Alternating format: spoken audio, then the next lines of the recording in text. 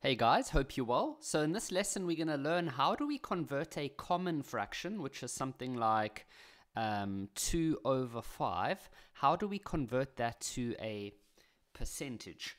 Well, we must understand that a percentage is whenever you have something out of 100. So we need to try and make this number become 100.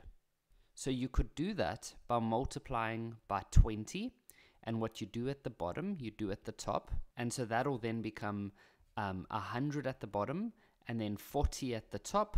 And then whenever it's out of 100, we could then say that that is 40%.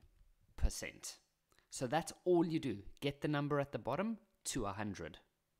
So let's go do a couple of examples now.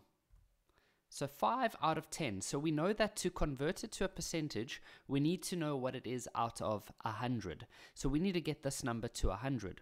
So we could do that by multiplying by 10. And what you do at the bottom, you do at the top. And so that'll be 50 out of 100. And that is 50%. 3 out of 20. So to convert this to a percentage, we have to get this to 100.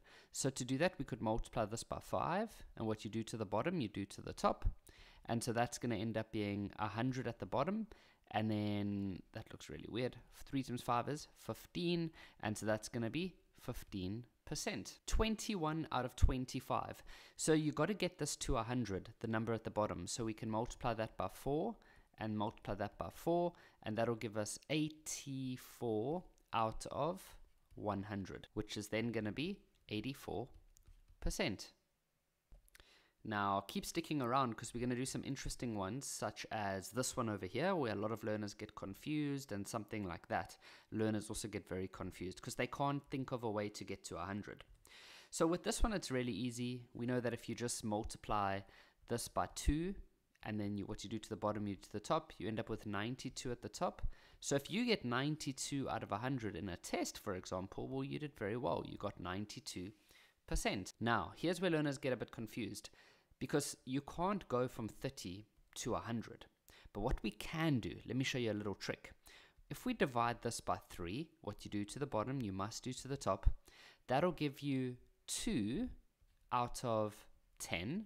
Now we know the number 10, if you multiply that by 10, what you do to the bottom, you do to the top. That'll then give us 100 at the bottom, and at the top it'll give us 20, and so therefore 20%. Here's our last example. So we can't go from 40 to 100. Well, you can, but it might get a bit weird.